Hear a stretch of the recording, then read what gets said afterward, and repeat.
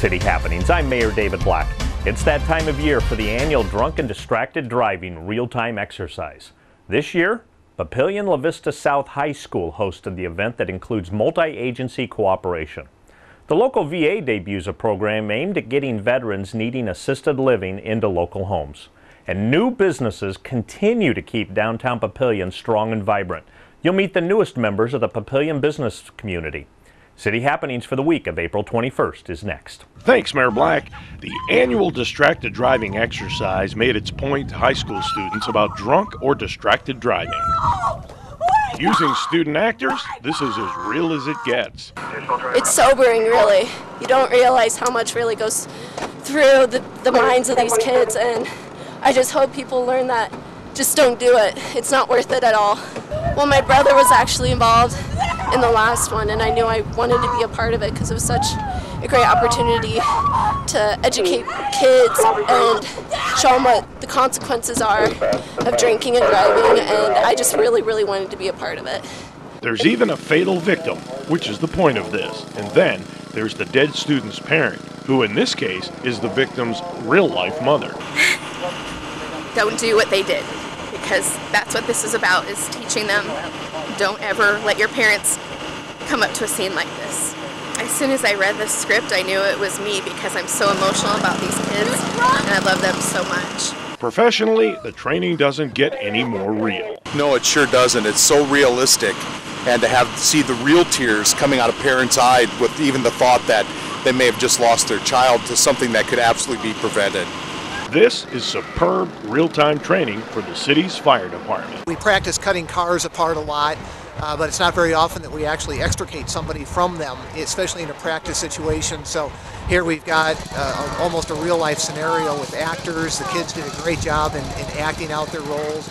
We've got a victim we actually need to pull out of the vehicle, so we have to care for that victim while we're getting them out. It's great practice in that sense. It's about as close to a real thing as we can possibly get. The more practice we get, the more real-life practice we get, or close to real-life practice we get, the better we're going to get in a real situation. So we really love being involved with these kind of activities. Number one, it's great for the students to see this, and then number two, it provides some excellent opportunities for us to practice our skills. The Veterans Administration works to take care of our military veterans. A new program has come to this area. Medical Foster Home Program is looking for caregivers in the community who can provide care for our veterans, both young and old, because we have a number of veterans who are returning from Iraq who are not able to live independently. Instead of having these veterans go into a nursing home, we're wanting these veterans to be able to remain in the community, remain in a family setting, and be cared for by family members, whether they're their family by blood or family just by relationship of bonding and getting to know each other. There were two social workers in Arkansas back in 2000 who wanted an alternative for our veterans so that they didn't have to go to a nursing home. So it actually was a brainstorm from just two social workers who shared their idea with leadership, and it's progressed now through nationwide with the goal of having it in every state.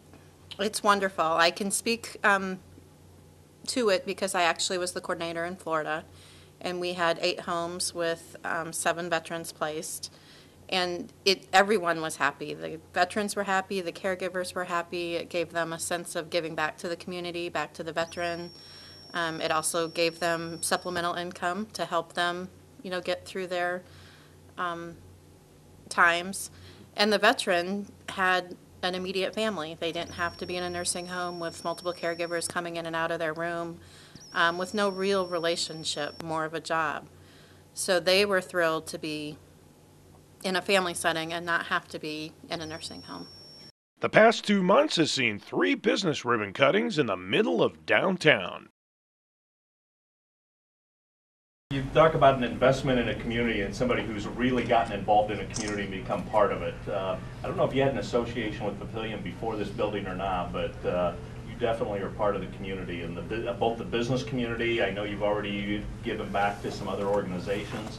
And we talk about good and great businesses and how great businesses are part of the community, and not only the investment you've done downtown. And the Downtown Business Association is here. I think they can talk a lot about what you have actually done for downtown to help spark that development. A lot of great things going down here, and you guys are a major part of it. So on behalf of a grateful city, thank you. Thank you.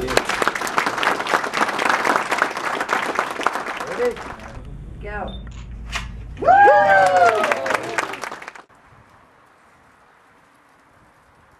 I think this is one of the bigger ribbon cuttings we've had, so you guys are popular already. Had a chance to visit with them already and learn some of the backstory, and it's just great having local Papillion people have a dream, open up a local business, and that's fun to watch. And I think you'd already shared, you've already had a lot of traffic in here. Hopefully it's exceeded your expectations even a little bit as far as what's come in. The downtown area is a lot of revitalization with new businesses just in the last year, and a lot of credit goes to the downtown merchants themselves. They came together almost a year ago and created a historical downtown Papillion Business Association, and so for the merchants can start sharing amongst themselves and growing the business down here. And I think it's that which is really why this was a hardware store for 33 years, and I think it was only vacant for 3 months maybe when you guys came along, and I give a lot of credit to the Downtown Business Association. So I want to thank you guys. Actually do it.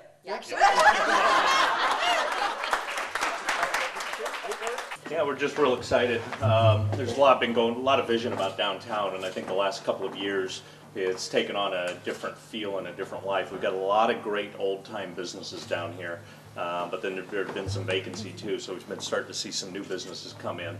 And some have been startups, but to actually have existing businesses purposely choose to locate down here, that's an exciting thing, because you guys know what your clientele is. It brings new clientele down here, and I think one of the exciting things is it reuses an old building that's very historic.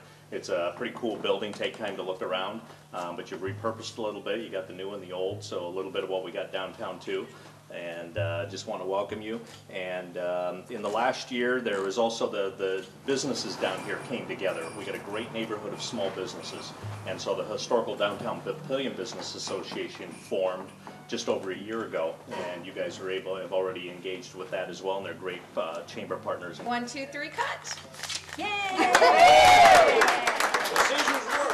We encourage you to take advantage of Papillion's great park systems. There's also many city-sponsored events coming up. There's the Farmers Market, the summer events at Sumter, and the recreational sports leagues. There's lots to do in Papillion, and there are many ways to stay up to date with what's happening. You can find us on Facebook, follow the City of Papillion on Twitter, or even watch our YouTube channel. Information about all of our departments and programs is available on our website. For more about Papillion, go to www.papillion.org or just call the Mayor's hotline at 402-827-1111. Thanks for watching.